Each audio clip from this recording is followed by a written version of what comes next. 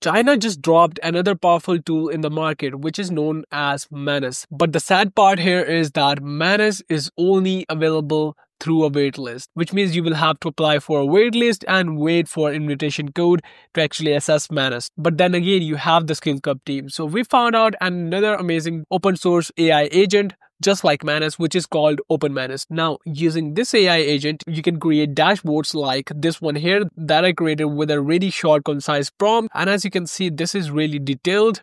There are some graphs here. The animations are really cool, and you have different options here. This is cool. Now, setting this up locally is really simple, and stick around. I'm going to show you how you can set this up locally in your machine and how you can make projects like this one here using OpenManus. So without further ado, let's dive right into it and start setting this up locally on a machine. Hi and welcome back to SkillCurb. This is your host Shamriz and we're here at OpenManus GitHub. Now, OpenManus is an alternative to Manus because Manus has a waitlist and it is not open source. So there has been a lot of frustration for people who are still waiting for the invitation code. But in the meantime, the open source community has released OpenManus, which is an open source alternative to Manus, and you can install this locally on a machine. And I'll be showing you how you can set this up and configure this in your local machine and start using OpenManus. Alright, so let's get started with installation. So there are two methods. One is using Conda to create a virtual environment and set this up. And the second one is using UV. Now, I personally recommend UV because I have it installed and I like it more. But if you don't know what UV is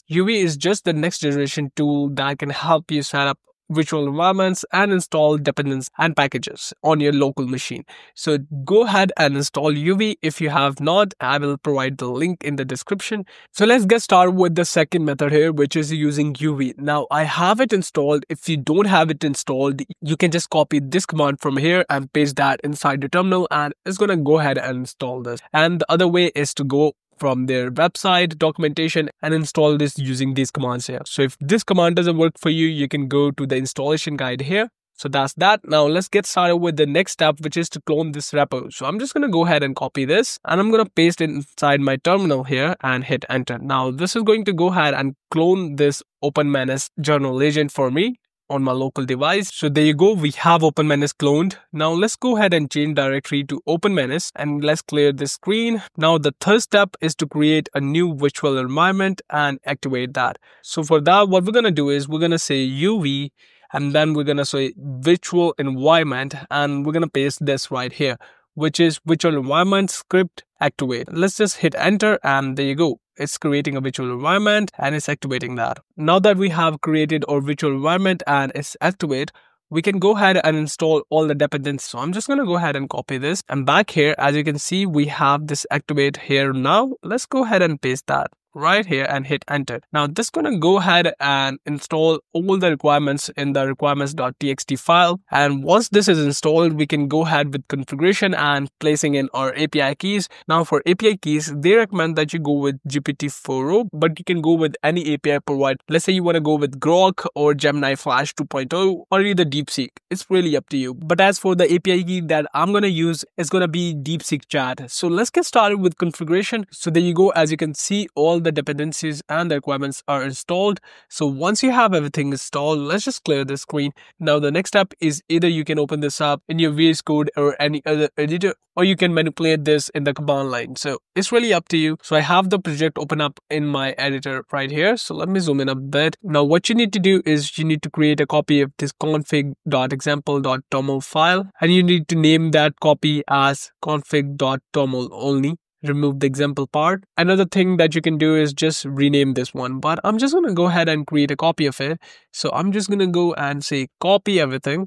And right here, I'm going to create a new file and name it as config.toml. That's it. And here I'm going to paste everything. Now the next step is to actually set up your API. So for the API that I'm going to use is going to be DeepSeek. So I'm just going to go ahead and remove this from here and also this. So I'm going to change the base URL and the model and I'm going to replace that with the base URL of DeepSeek chat. Let's copy that. As for the model, you can see it's DeepSeek chat here and I'm inside the DeepSeek API docs. So you can get help from there. As for the API key, I'm just going to paste in my API key here and I will save this file. Of course, I won't be showing off my API key on camera, but yes, I will be pasting in my API key and saving this file. Now, once you have configured your API key or your LLM, the next step is to actually start this. And for that, we can just say Python, and then we can just call the main file main.py here, and this should run your OpenManus. So there you go, you are actually running your OpenManus now, and as you can see here, it's asking you to enter a prompt here. Now, as I told you earlier on in this video that OpenManus does not have a UI yet, we're going to be communicating with OpenManus through our command line. So I have a prompt here and I wanted to build a dashboard for me. So let me just paste in my prompt here and then I will explain what this prompt does. So here is my prompt: create a web-based dashboard for a stock photo platform with a modern interactive UI. The dashboard should include user analytics, displaying total users, active users, and recent signups with graphical insights and much more. So once you have your final prompt, just hit enter and OpenManus should start executing the steps. And here you can see it's executing this in 20 steps. Let me zoom out a bit so it's not that packed here. And you can see that it's going to take some time to go through each and every step.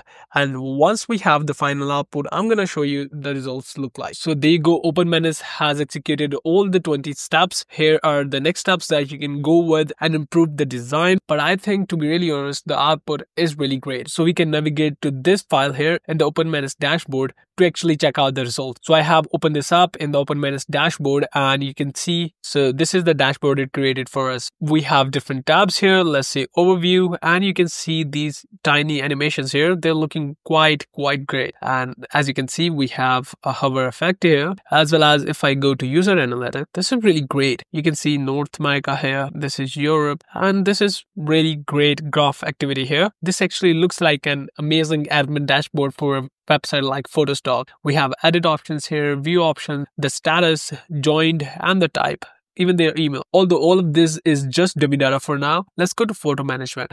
Okay, total photos here, pending approval. So this is all in all really great. We have a revenue where you can see what you've been generating and what's the monthly revenue, what's the weekly revenue, and what's today's revenue. Then you go to contributors and you can see contributors over a span of different months here. You can see the top contributors here and you can see the contributor growth. Pretty cool. Then we have the moderation here. All in all, this is like an admin panel. You can go ahead and approve someone's work or reject it based on your moderation guidelines. I think this is pretty cool. The animations, the design, and the analytics, everything is spot on. We just gave it a couple of lines of a prompt and OpenManus did an amazing job at creating this amazing code for us. So yeah, it is a powerful tool, although it was quite slow as compared to Manus, but that will be improved over time as it is just got released recently and is new in the market. So with that said, I want to wrap this video up. If you found this video helpful, hit the like button, share your thoughts or experiences in the comments below. Ring the notification bell to never miss out on our daily update. Thanks for watching